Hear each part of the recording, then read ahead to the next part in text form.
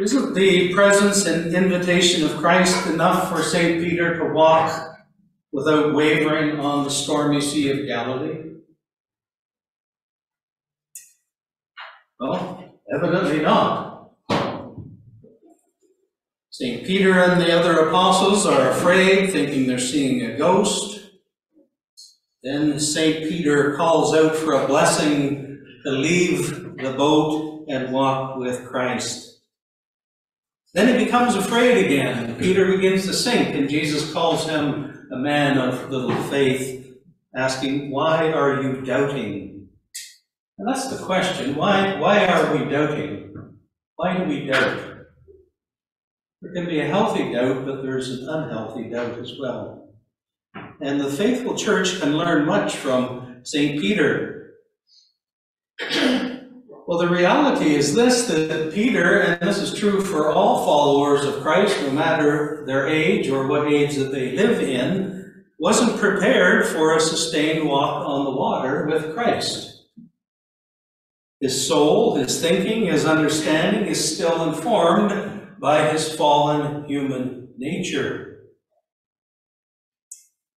We find ourselves in that place very often. He's taken over by his fear, by his uncertainty. So by doing that, he refuses to enter into the very miracle, the very reality that Christ Jesus is calling him into. So those soul-deep pathways, as it were, have not been connected and reconnected enough over time in order for him to have that sustained walk with Christ in that situation. Yet, for a moment, he lets go of his preconceptions and his notions of what reality is. And at that moment, he lets go of his troubled soul and his ideas of how the world actually works, and he does walk on the water. But then he loses that focus, he loses his understanding of who Christ is and what is actually happening here, and he refuses to enter into God's reality. Well, sometimes we actually have to come to our true senses, and our true sense would be to find ourselves in the reality of God, to enter into and abide in God's reality. Remember what happened to the prodigal? He came to his senses, he came to his right mind. So what about a significant event like a miracle? Or looking out onto a wonderful vista of unimaginable beauty, or even a tragedy that has the power to momentarily awake us to reality and invite us to change for the good, to desire to live in God's reality. A significant event like that helps us in our understanding of God and how God behaves in the world. We know that God is with us. But this doesn't last, usually. Why? Because the changing for the good, the way we focus, what we focus on, how we understand the world in light of Christ, how we act, can't be accomplished unless we have a prolonged effort. There's a practice, a prolonged practice. Anybody here ever been to the Olympics? How about a chess master? Pianist, musician, scholar? It just came easily, right? Didn't have to do anything about it. There was no practice involved. It just happened. We're not built that way. We're not created that way. God wants us to be able to practice. That's what the life in Christ is. It's the ascetic life. It's the life of practice. And so when these big events happen, we're there for a moment, and then it's gone. It's over with, which is what happened to St. Peter. So he's called as entering into this miracle of the Savior of the world. The Messiah has come, even commands the wind and the waves. And then he walks on the water, but then he falls back to his old patterns of understanding how the world will. Hang on, I've been in wind and waves before, and you always sink. You don't walk on the water. But this miraculous, this extraordinary, the very presence of God, of Christ, invites us beyond those worldly thoughts, those worldly understandings, that worldly focus. As one Christian writer said, and I like the way he put this, walk into a dark field at night where there are no lights to distract you. For a moment there is a break in the incessant noise of thought. You are amazed. The beauty astounds you. For a moment, a beautiful telling moment. There is no worldly thought, only vision. We see reality undistracted by our finite thinking. And then that little voice speaks within us. Aha, that's the Milky Way. I actually know what a star is. I learned that in school. I know what stars are. And pretty soon you'll be thinking, when you wish upon a star. Or thinking of a planetarium you once visited as a child, or going out for an ice cream cone, or whatever else comes to mind.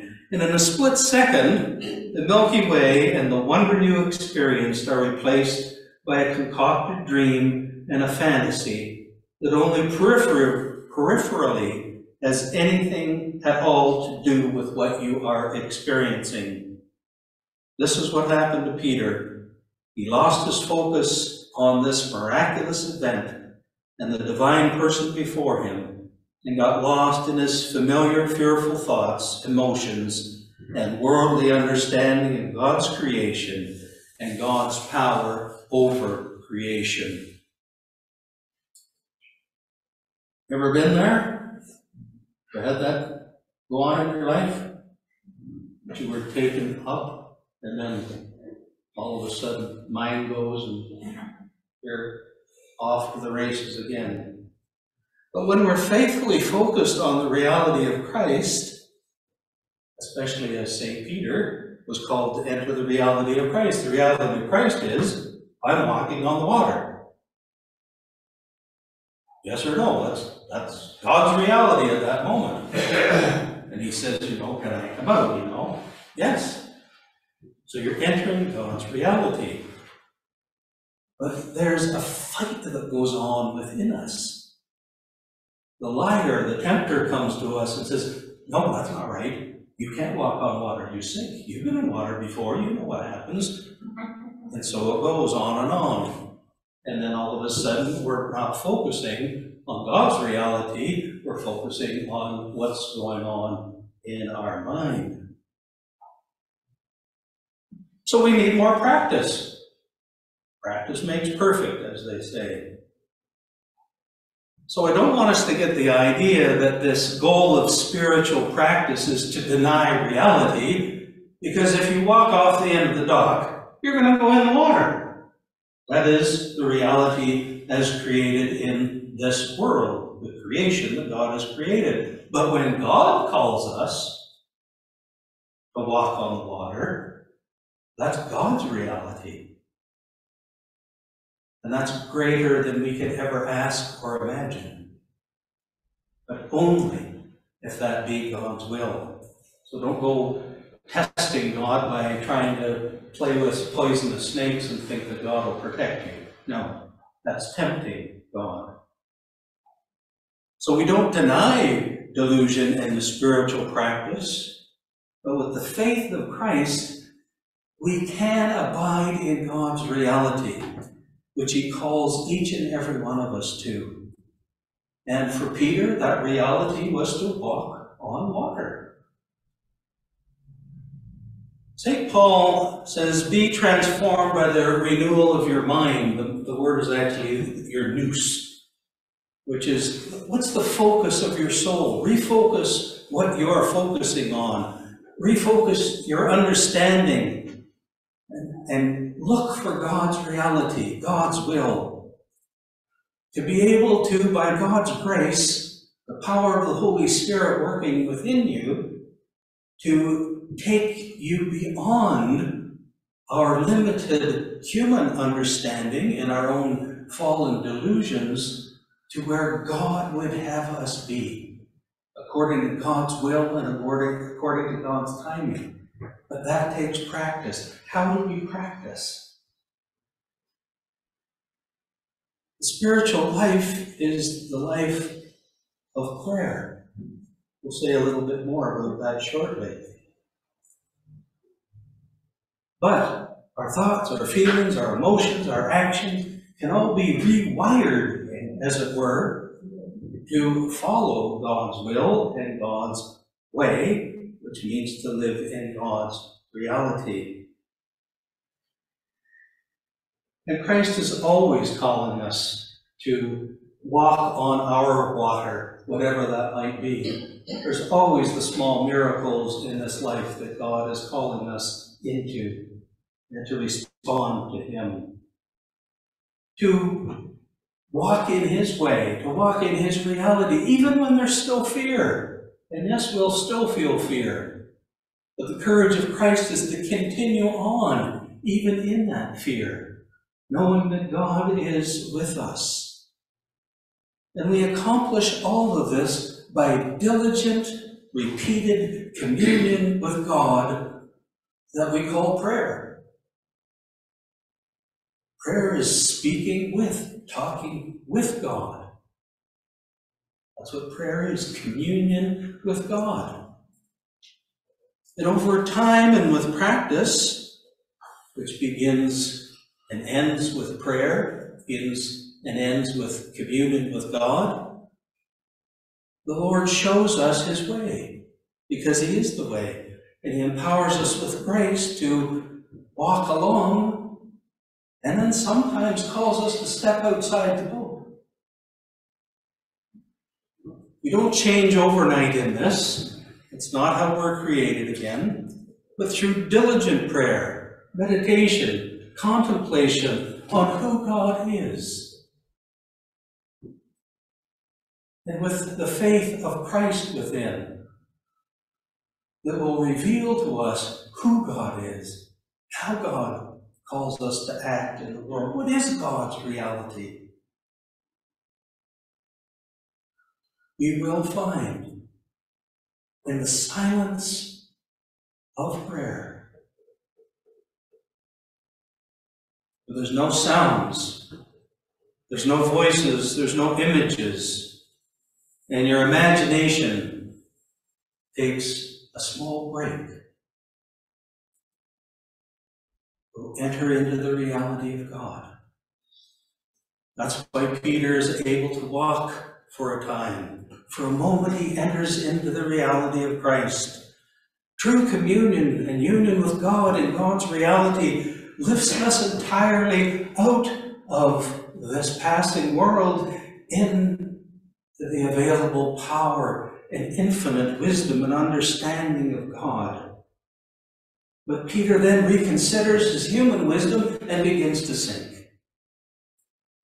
So we must commune with God always, pray in silence with few words, and concentrate on living only in the moment. This is the way that leads to the truth and the life. Practice. Isn't the liturgy practice? Ever thought of that way? I bet you with this number of people here, if all the books were burnt, everything was finished over, and everything that was written as far as liturgies, the scriptures was taken away, you would be amazed and shocked at how much this little group of people would be able to bring together. But you could do the whole liturgy without having a book in front of you. And if somebody forgot something, another person would come up with the word that was missing. See, but that's the practice We enter into God's presence again and again. We enter into God's reality because God has called the church into the reality of God's worship. That's what the liturgy is. We're following, in a sense, the same liturgy that the ancient Jewish folk followed. We've added to that the Lord's Supper, the Holy Eucharist. We're practicing here. So do not forsake your practicing.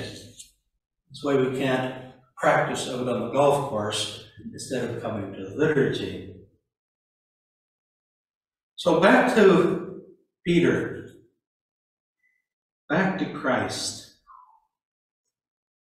This calm and peaceful walk, at least for a moment, with Peter, amidst the storms,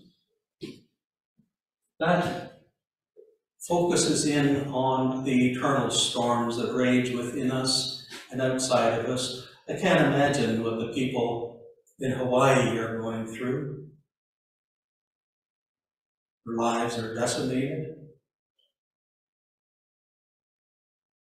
What's the meaning of this? Where's God in this? Well, the reality remains God is with us. God is with us, even in the horrid storms of life, and is willing to lift us out by the eternal power, the grace of God. I'm just going to quickly look here at prayer. There's stages in prayer.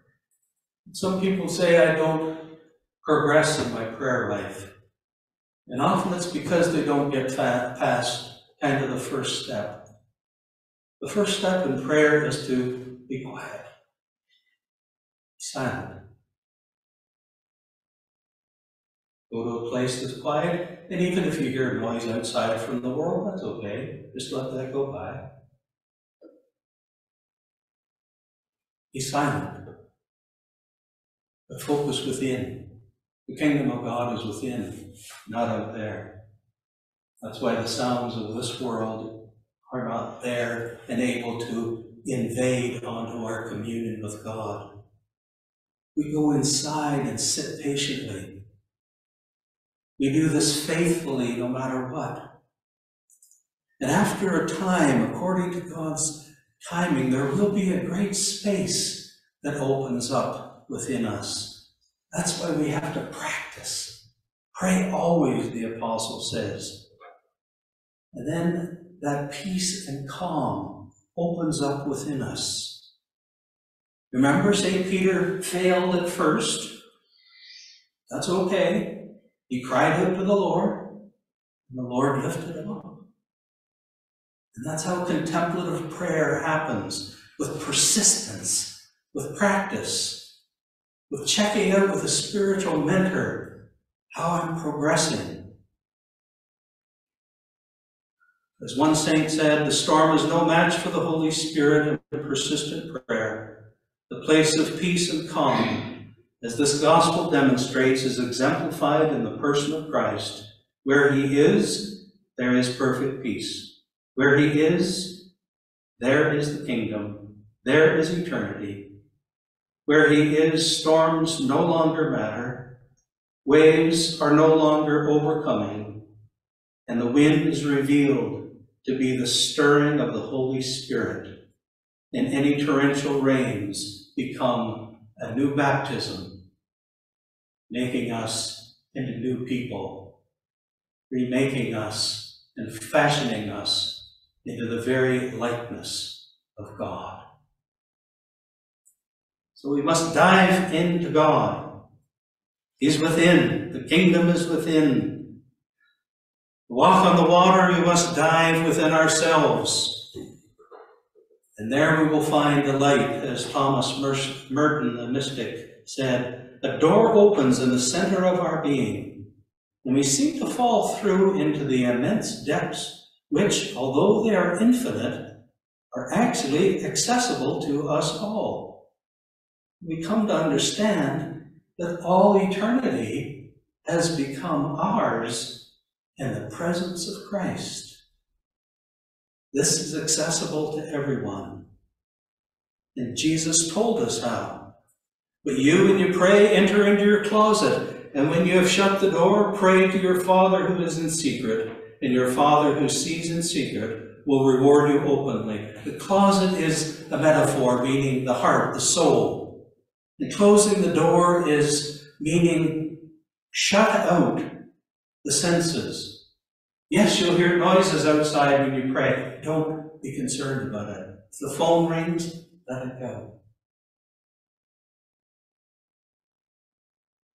In secret means the need for solitude, stillness, and silence. That's where Peter started.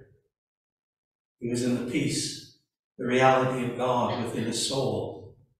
And then his mind took over and said, "Are you crazy? This is impossible." But Christ Jesus says to you and to me and to every person, with God all things are possible according to God's will. This is how we must pray. This is how Jesus prayed even before he went on the water, if you remember. Do this, and you and I will be learning how to actually walk on water.